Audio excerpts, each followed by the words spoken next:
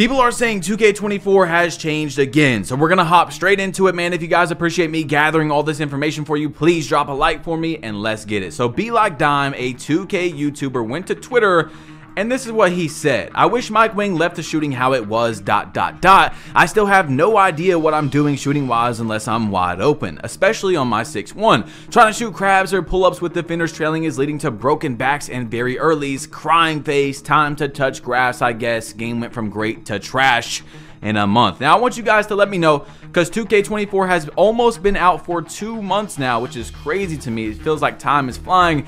If you like the game or not, how do you feel about 2K24 at the moment? But we can't stop there because we got a lot to talk about. So look, 2K Labs posted a 73 to 83 3-point chart, and right at 76, I know it's a lot to read, you are able to green around close to 100% of your shots. So once again, kind of like Uncle Demi said before the game came out, the two-way slashing playmaker really is a nice build. I mean, I've got a lot of builds that have close to a 76 3-pointer, and a lot of them are directly at 76 to get that bronze agent 3. So Iggy Mo, a guy who is going for the 2K League, he's a Twitch streamer, he's a comp player, pro-am, whatever.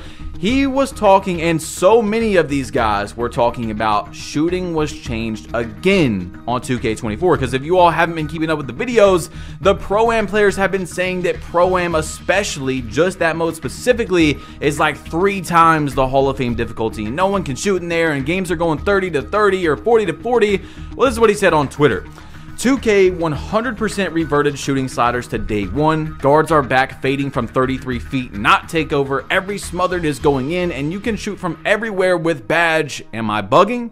Only thing different is jump shots still don't feel good due to latency change. Okay, so the next one is from Splash Edition, a former $250,000 My Team winner and 2K League professional, still a pro-am player, said as they revert the game back to day 1 and day 2 sliders, once again with no communication, they just literally tapping stuff to see if we're gonna notice. PG's Limitless works, which we've talked about. Plus you can green smothereds and you can fade from backcourt and park again. As we always say, 2K will either completely break something or it just won't work. There will never be a median. Only thing making people miss is the slowdowns at this point. Hell yeah, 2K, thanks for the communication. The yo-yo still animations is also back, but that barely matters at the moment. So wow, that's a lot to take in, but as we've seen from my Power of Limitless, if you guys haven't seen that video, you should probably check it out after this. Limitless range kind of works how it should again, and that's how we complained about in the beginning of the year. We said, look, you know, people are shooting from the other 3-point line. That's crazy. We just want Limitless range to work. We just want someone that goes for a 96 3-pointer and gold Limitless range to not be extremely scared to shoot from the hash. You know what I'm saying? And well, 2K does what 2K does, and they patched the shooting from the other 3-point line, but they also patched it to where you, like, Limitless just didn't work, and then Mike Wang fixed it, and now we know that Limitless does work just a few steps back, but they reverted it again to where you can shoot from literally the other side of the court. Let's roll this insane clip of how shooting is in Pro-Am right now. Oh. Oh, hell no. Oh, hell no. Oh, no. You just made a full court. This nigga just made a full court. No. That's not me. Yo, pass it to me back, Joel. Come here. Hit Joel. Another one. Hit him back. Hit him. No. He's a dick eater. Confirmed. Oh, what the fuck? Bro, Alright, that was insane right there. Obviously, that's not happening every single play, but when the game first came out, there was viral clips. Lots of people were shooting those full court heaves right there and then posting it on Twitter. That was gone once Mike Wang made that Limitless range patch to not be able to do that, which also messed up what Limitless range is supposed to be. And then now that's back as well. So it's just crazy. As you see, Splash Edition said, I'm not gonna lie, I just don't understand how they can't find a median. It's either completely broken or just doesn't work. You guys complaining this happens, like, no, this is not what people are asking for. So I really feel like 2K does avoid so much blame from a tiny percent of the community when people say, hey, this is a valid criticism right here, like, hey, Limitless range does not work. It's not popping up. I'm shooting a 26-foot 3-pointer and it's making me break my back. I can literally not green the shot. Please fix this.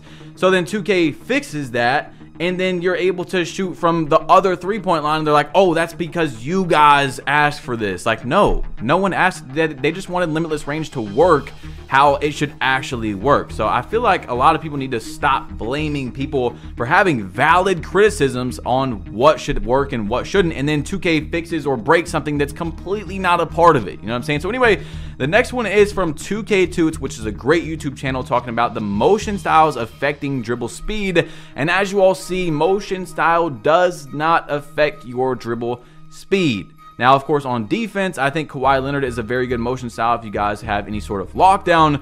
But then he posted another video talking about motion styles affecting dribbling speed. Now, dribbling's on the you see on the left, dribble style Embiid. On the right, you have LeBron. LeBron is going to be faster. So your dribble style obviously is going to vary in your speeds, but we want to know, like, hey, what's the best ones? You know what I'm saying? What's the actual best ones in the game?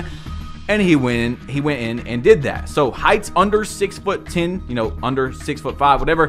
LeBron James is going to be the fastest. Kobe, now this is your first step. So your first steps, LeBron's going to be the fastest. Then you have Kobe.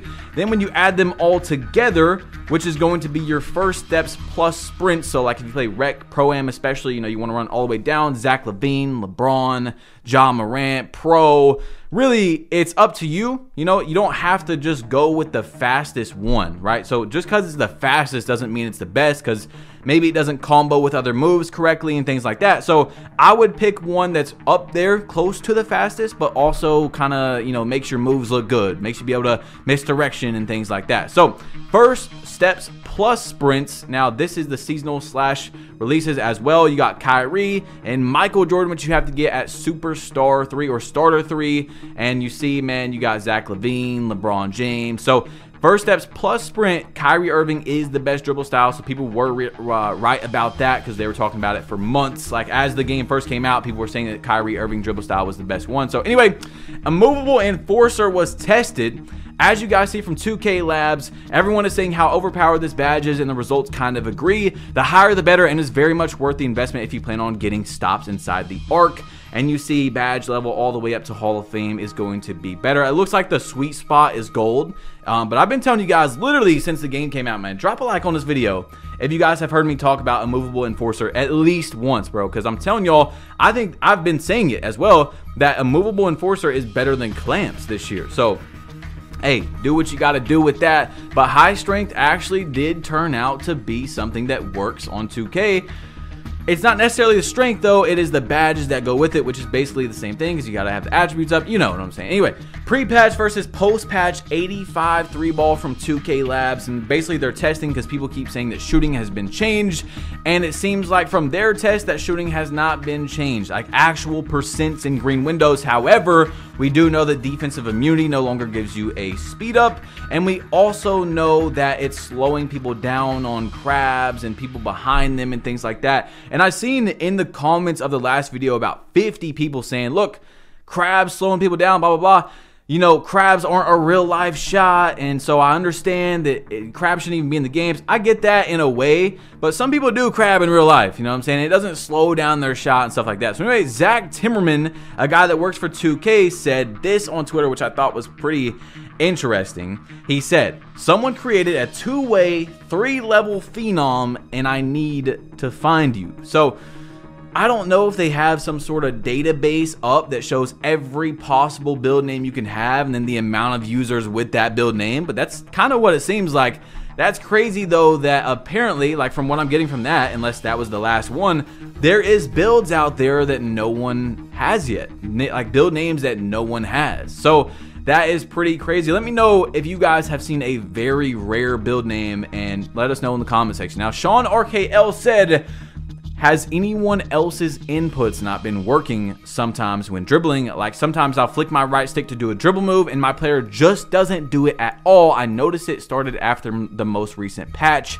And yes, that is a part of the latency that I told you guys I do want to talk about soon, but the guys have not gathered all the information. Basically, when 2K dropped that big patch like 2 weeks ago, it's hard to explain, but like the game used to reset once every minute, if that makes sense. And now it can do it all the way up to like once every 10 seconds, up to 30 seconds, it's going to do it every single time. So like basically not every time is this right here, but when your game freezes when you shoot, you know what I'm saying, when it just stops for like half a second, that's what the refresh is what they've been telling me. So that's insane. And they said that 2K is one of the only games, or the only game, with that issue. So 2K25 maybe, okay, look, I'm just saying maybe. I'm just reading from what we got here, okay? Do not take me saying this 100% at all.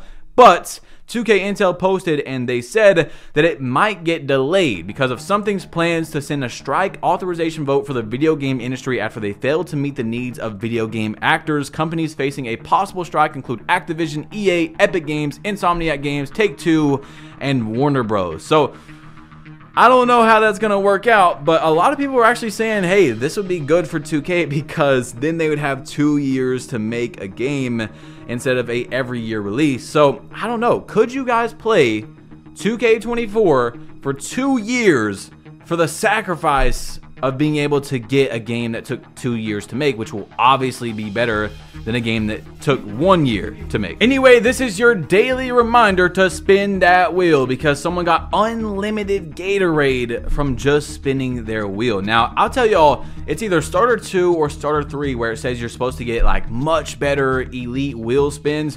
Bro, I got 10,000 VC one time, and since then, I've gotten like 3 heat release logos. Like, why am I getting the same logo release that I already have unlocked? I've got 750 VC, 500 VC. I've barely got anything good, and I hit starter 3 like a month ago. So, I don't know. Maybe I just got bad luck, but this is some interesting news. As you all know, Zins are kind of in 2K24, kind of not. We've talked about it before.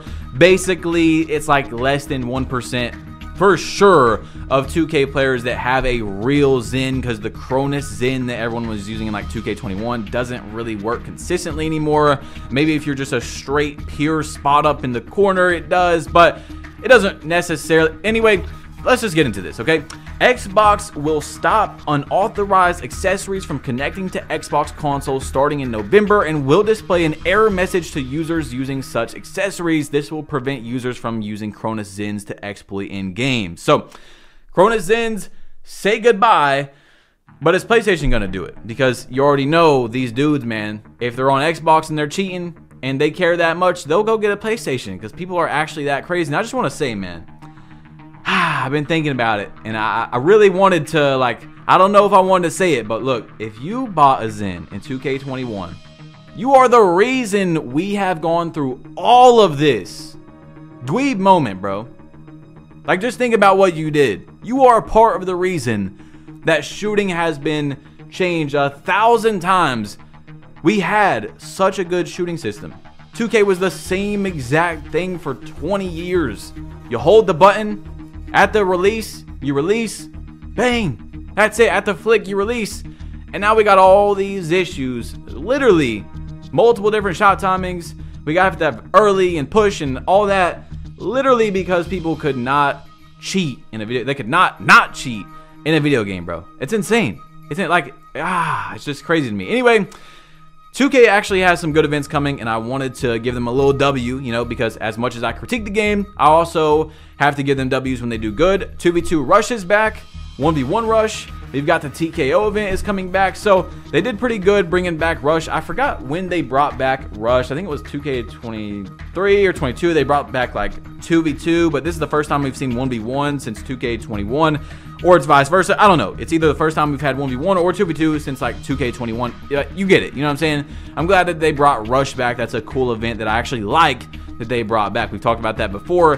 How I think it's good that 2K brings back some things, but some things like nobody asked for and they bring back. So anyway, speaking of bringing back, Logic quote tweeted 2K and actually ratioed them, got 1,400 likes and said, "Can we start a petition to turn on older 2K servers? I genuinely would rather go play 2K20 or 19 right now." And it's just like, will 2K ever do that? Because as you all see from Call of Duty, I mean, they're basically remastering, what is it, MW2? MW3? I think it's MW2. They're basically remastering the game. So is 2K ever going to do something like that? And then we also have Fortnite that just came out with the new season today, which is basically season 1 on Fortnite. I don't know. Will 2K maybe open up old servers for a week, for a month, something like that? Will they ever do something like that? Is it something that is tied to a license where they just can't do it? I would just like an answer from 2K. That'd be really cool if they could just come out and say, hey, look, we see you guys want this, but we literally cannot do it, okay? Or, hey, we can do it and we're thinking about doing it in the future, something like that. Anyway, guys, click this video right here to see what a 99 layup plus Hall of Fame whistle does in the rec on 2K24, man. Tap it, click it, whatever you got to do. I think it's a really good video. James Harden just got traded, so it's a James Harden build if you want to check it out. And I'm out. Peace.